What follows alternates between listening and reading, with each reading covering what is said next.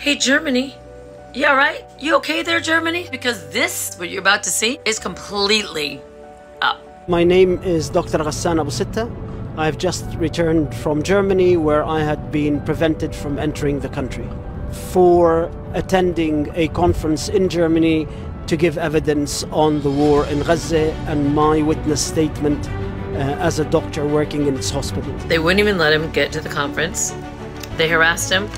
They threatened him. They intimidated him, silenced him, listened to what he has to say. So this morning at 10 o'clock, I landed in Berlin to attend a conference on Palestine, where I had been asked, along with many others in the UK, in the United States and in Europe, to give my evidence of the 43 days that I had seen in the hospitals in Gaza, working in both Shifa and Al Ahli Hospital.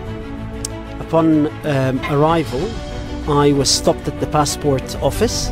I was then escorted down to the basement of the airport, where I was questioned for around 3.5 hours. At the end of 3.5 hours, I was told that I will not be allowed to enter German soil, and that this ban will last the whole of April.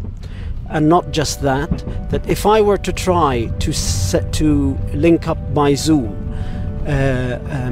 or FaceTime with the conference, even if I was outside Germany, or I were to send a video of my lecture to the conference in Berlin, then that would constitute a breach of German law, and that I would endanger myself to having a fine or even up to a year of prison.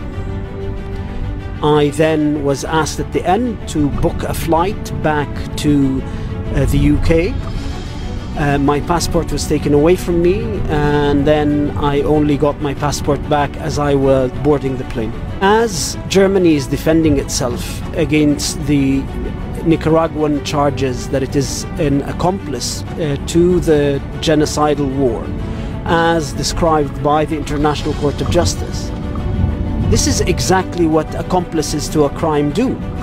They bury the evidence and they silence or harass or intimidate the witnesses.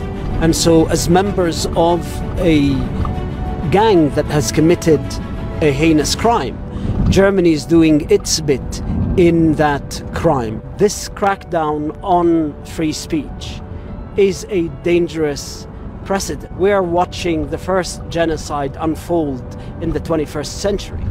And for Germany to become implicated as an accomplice in silencing the witnesses of this genocide does not bode well for the rest of the century. Please share this, because his voice should not go unheard.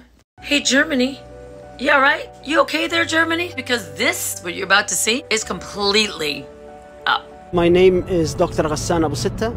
I've just returned from Germany, where I had been prevented from entering the country for attending a conference in Germany to give evidence on the war in Gaza and my witness statement as a doctor working in its hospital. They wouldn't even let him get to the conference. They harassed him. They threatened him. They intimidated him, silenced him, listened to what he has to say. So this morning at 10 o'clock, I landed in Berlin to attend a conference on Palestine, where I had been asked, along with many others in the UK, in the United States and in Europe, to give my evidence of the 43 days that I had seen in the hospitals in Gaza, working in both Shifa and Al Ahli Hospital. Upon